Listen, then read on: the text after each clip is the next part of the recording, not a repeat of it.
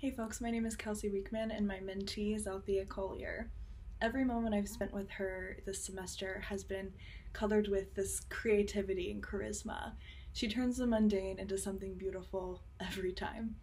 She's reminded me, as a professional writer, that this craft we share is legitimately an art form, something wonderful that should be celebrated.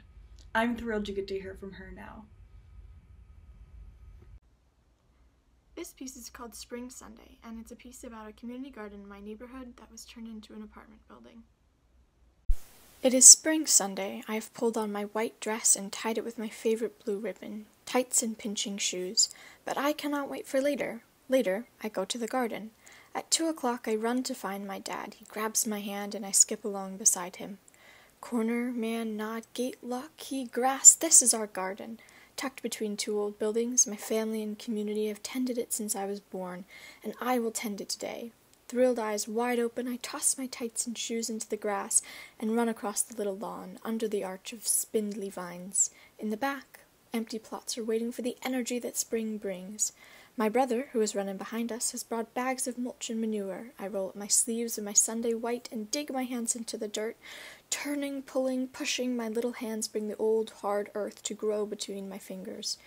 New sun beating on my back, I can feel the warmth of life come back to the dirt. In my white dress, I am rooted in the earth. Soon, corn, tomato, squash, basil, cucumber, and strawberry will find their place next to mine. It is summer Sunday. Embe parts the thick, warm vines and hands me a prized, juicy, plump tomato. I hold it in my hands, loving, eager, under the shade of the 6-foot-tall corn. Its juice runs down my chin, beautiful, tart, and sweet. We are all gathered here today. I cut my treat between my hands and peer out from the vines at the family and friends gathered on the grass. Barbecue and ice cream in their mouths, the garden in their hearts.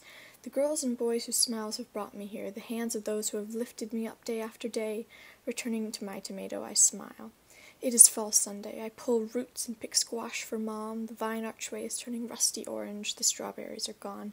Dead tomato vines piled in my small arms. The garden goes back to sleep.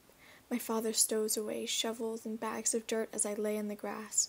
Until next spring, I whisper. It is winter Sunday. It has snowed so much that my short legs are engulfed by a wave of pure sparkling white. Joy hidden under my scarf. I throw the first, my brother the second, Clyde the third. We fall and run and throw until our fingers are red and sore and our faces are wet and frozen. As my father locks the gate behind us, I remember spring is almost here. It is spring Sunday. Corner, mad, knot, gate, lock, key, grass. This is not our garden, tucked between two old buildings. Our garden is gone. Sold years ago, nothing grows here anymore. Instead, there's a concrete tower, hard, cold. No more am I rooted in earth. Juicy tomatoes, vines, and grass. My garden is gone forever, living only in the whispers of old memories in my heart.